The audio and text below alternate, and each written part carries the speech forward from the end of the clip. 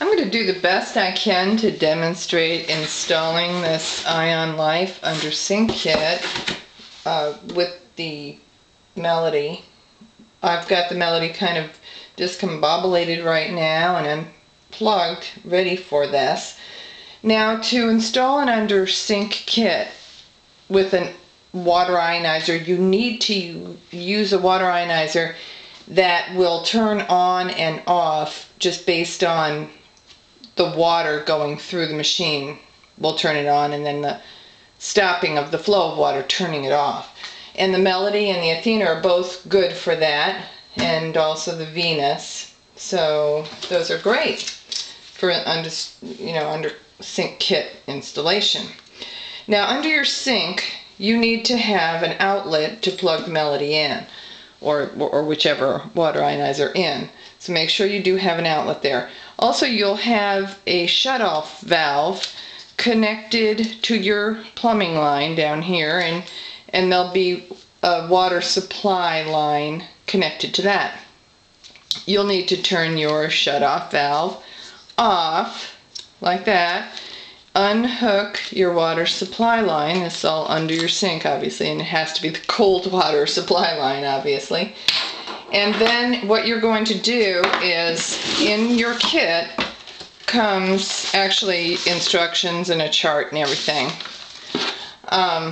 But comes, your different parts that you need. Now, you disconnected the supply line from here, and what you're going to do then is connect this kind of a diverter onto that spot. And you just kind of screw it on. And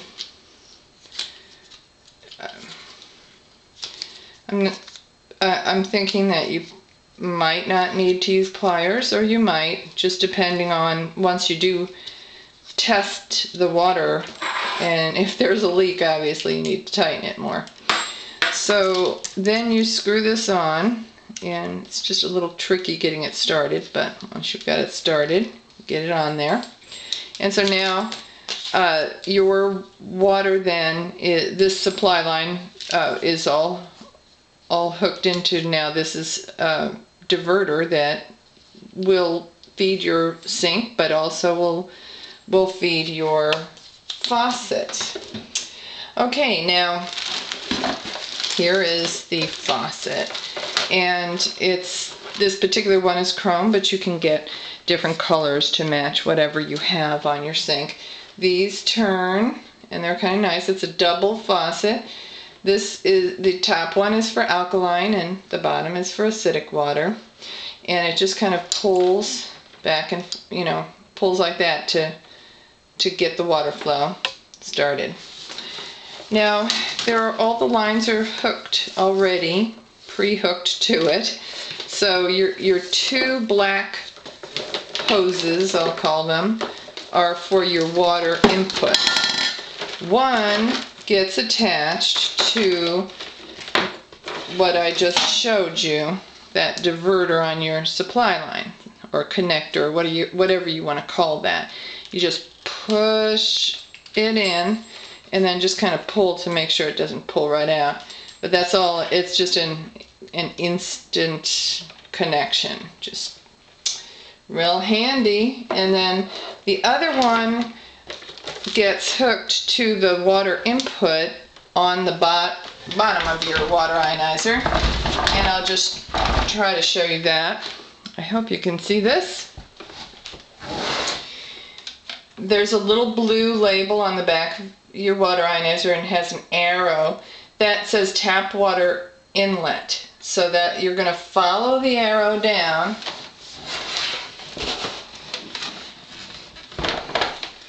and find that connection right there and push that black hose right on in like that.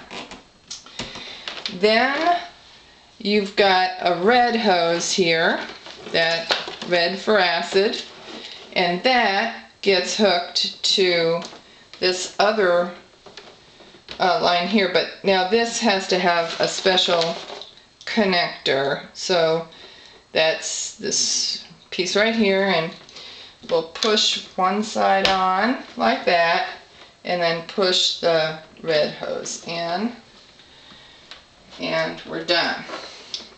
Make sure it doesn't pull right out. And the last thing, alright, we'll turn this, set this straight up. The last hose, and you know, these hoses, by the way, can be cut. You're going to be installing this under your sink, and you want it to be customized to what you need. But I'm just kind of going over this real quick and showing you where the hoses go. But you'll need a helper, and you'll need to actually figure this out, how this is going to be positioned down under your sink. You'll probably want the Melody itself to be pretty close to your cabinet door, so that if you did want to switch the setting to acidic water or something like that, you could just reach in and push the button. But that's up to you. Now this will hook into this, but we need another like connector piece that screws in, and then once that's screwed in tight, then you will just push this in just like all the others. So that's pretty much all your little hoses, and I hope that helps with you figuring out how to do this.